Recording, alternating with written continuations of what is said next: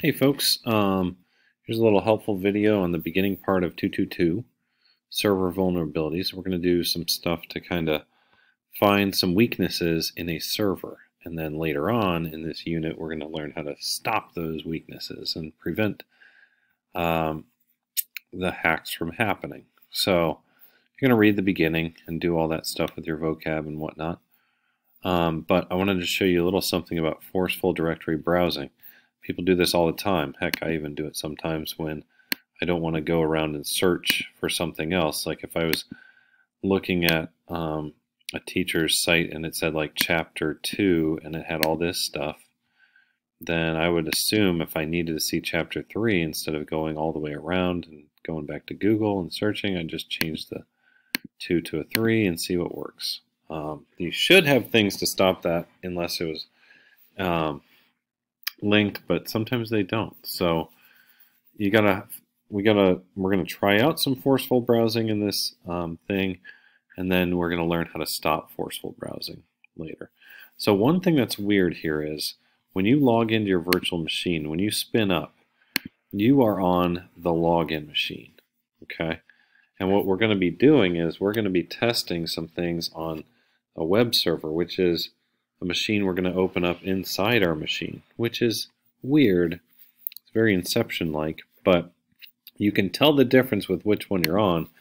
Your normal machine has nothing up here. When you get inside the web server, you should notice something that looks like this at the top. You'll notice which machine you're on. The other way you can tell is look at the IP addresses. Your machine has 172.30.06, theirs has 172.30.015 for the web server. So we'll kind of go through that. So yeah, I think you'd be able to do this. So we can first just browse to our other machine that we can open up later, but right now we're just going to browse to it by typing its IP address. Remember, sometimes you could know the URL code like Amazon.com, but if you knew the IP address for it, you could just type that in instead. So 172.30.0.15. Look, it says hello world, so we got to it.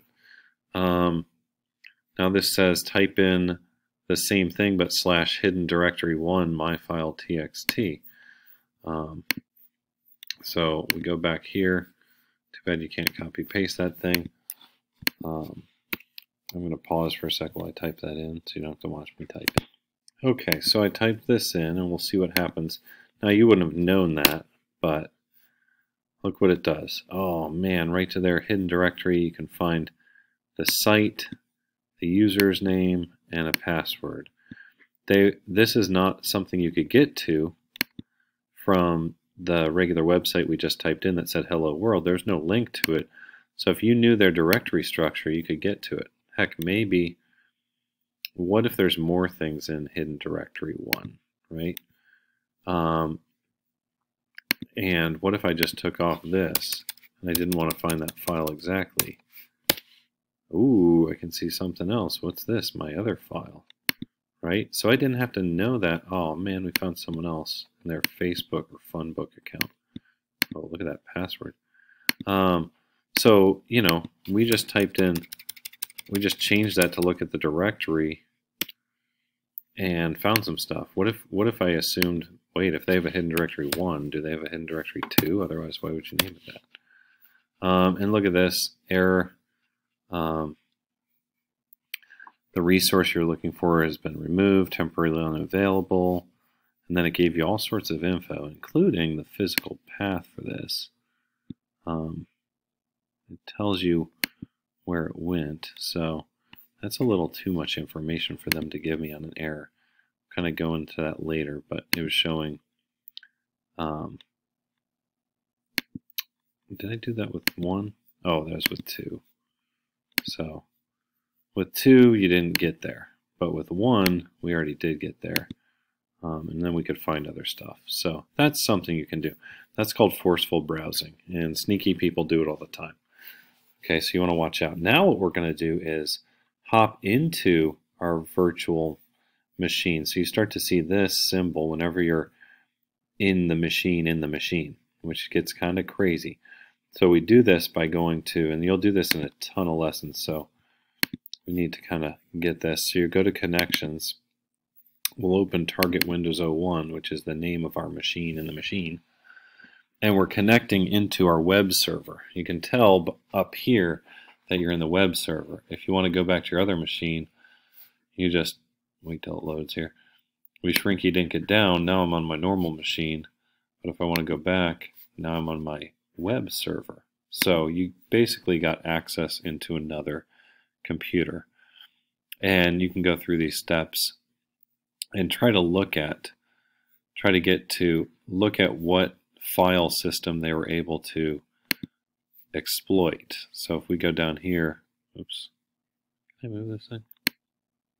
Hold on. All right, I opened the file thing. I couldn't get to it earlier, but now I can. And it kind of wants us to look for the look at the files we were just forcefully browsing to from the outside. Because here we were on an outside computer browsing into the web server. Now we're going to look at it from the inside.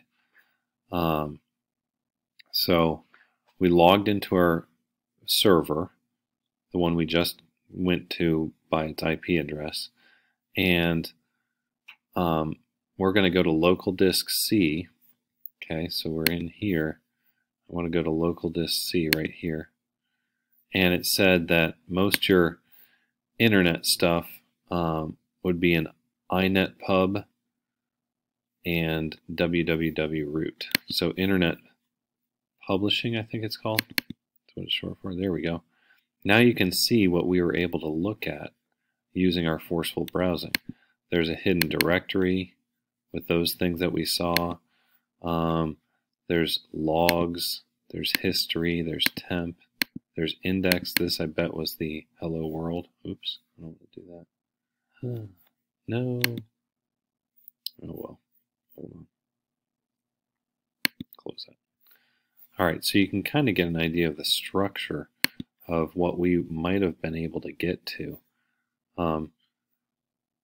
So how do those contents of that folder relate? If you open up hidden directory, we were able to get into those files from the outside because they weren't protected. So I wonder if we jump back to our other machine, oops, like take a step back, I wonder if we could get into like their log files.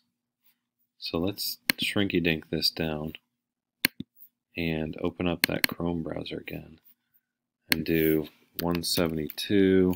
Okay, let's go to this. Okay, and instead of going here, what if we did instead of hidden directory 1, if I knew they had a file called logs, can I get to it? Ooh, you can. I shouldn't be able to get in here. But I'm kind of using, this is where someone on the inside could get into all sorts of stuff they shouldn't, right? I got into here. I just got into here where I can look at their logs. Maybe I can get into history too. So I'm going to see what all I can get into. Since I'm, and then you could open up log files inside there. Maybe history. Some aren't allowed, but yeah, you can see how knowing what their setup is like allows you to get in and mess around and get places you shouldn't. So that's kind of cool. You could try to get into any of these you want. Maybe you can get a mail root or temp or www root. So anyway, that should get you here. Answer the questions up through 9.